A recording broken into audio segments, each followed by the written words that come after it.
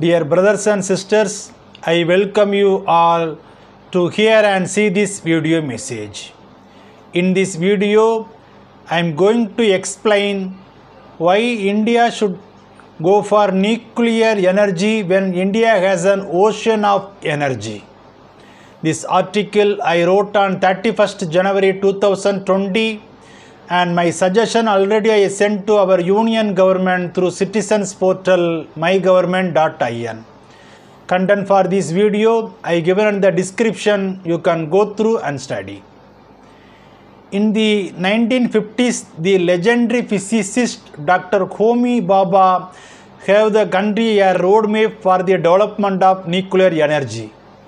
India's 6,780 megawatt of nuclear power plants contribute to less than 3% of the country electricity generation. The government has sanctioned another 9,000 megawatt power generators. With all this, it is difficult to see India's nuclear capacity going beyond 20,000 megawatt over the next 2 decades, which will be the meet maximum 3 to 5% of our demand. The average cost of electricity produced by the existing 22 reactors in the country is around rupees 2.80 per kilowatt hour, but the new plants which cost rupees 15 to 20 crores per megawatt to set up will produce energy that cannot be sold commercially below at least rupees 7 per unit. Currently, we are using uranium as a fuel for nuclear power plant. The biggest barrier for development in nuclear power plant is safety, that is its hazard residues. These hazardous residues should be preserved below 3000 feet over thousands of years. But if we use thorium as a fuel, it requires only 300 years to preserve these hazardous materials. Thorium nuclear power plant will not be melt, so it is much safer than uranium using plants. Also, plutonium will not be a yield as a byproduct, which is the main ingredients to manufacture nuclear weapons. India having much inexhaustible resource of thorium, which is having 1/4 of global account. So, Union government should take research in thorium nuclear development power plants than uranium. Even upcoming decades, this research will not be much fruitful. The situation will come in global countries after 3 to 5 decades that all fossil fuels are exhausted. Then that time India will be surplus in thorium production and advanced in technology. By think so, we can guide global countries and export thorium at best price and makes economic development in our country. So, Indian government should develop thorium nuclear researches and sideline to reduce the uranium nuclear efforts for betterment of citizens.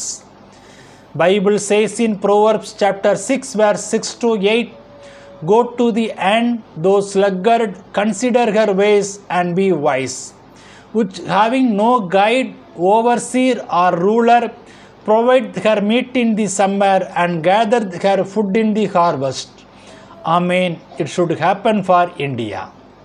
Though the thorium and uranium, highly harmful sources regarded as savior on certain counts, the country has a better option under the seas. Nuclear plants can provide the base load. They give a steady stream of electricity day and night, just like coal or gas plants. Wind and solar power plants produce energy much cheaper, but their power supply is irregular, with gas not available and coal on its way out due to reason of cost and global warming concerns. Nuclear is sometimes regarded as the savior, but we don't need that savior anymore. There is now a better option. The seas are literally throbbing with energy.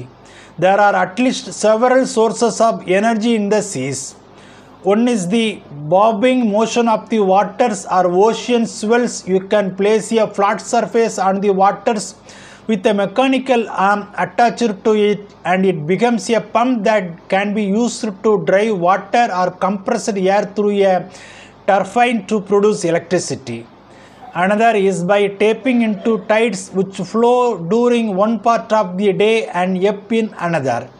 We can generate electricity by channeling the tide and place a series of turbines in its path. One more way is to keep turbines on the seabed at place where there is a current and a river within a sea. Yet another way is to get the waves dash against pistons in, say, a pipe so as to compress air at the other end. Sea water is dense and heavy. When it moves, it can punch hard and it never stop moving. All these methods have been tried in pilot plants in several parts of the world: Brazil, Denmark, UK, Korea. India also, Gujarat State Power Corporation had a tie-up with UK's Atlantic Resources for 50 megawatt tidal project in the Gulf of Kutch, but the project was given up after they discovered they could sell the electricity only at rupees 13 per unit. For sure, ocean energy is costly today. Even solar cost us rupees 18 a unit in 2009. When technology improves and scale effect kicks in, ocean energy also will look real friendly. Initially, ocean energy would need to incentivize the solar was. Also, wind and solar now stand on their own legs, and those subsidies could now be given to ocean energy. Bible says in Genesis chapter 1 verse 2, and the Spirit of God moved upon the faces of waters. Also in Job chapter 38 verses 8 to 11, or who shut up the sea with doors when it brake forth as if had issued out of the womb, and said, hitherto shalt thou come, but no further, and here shall thy proud waves be stayed. Amen.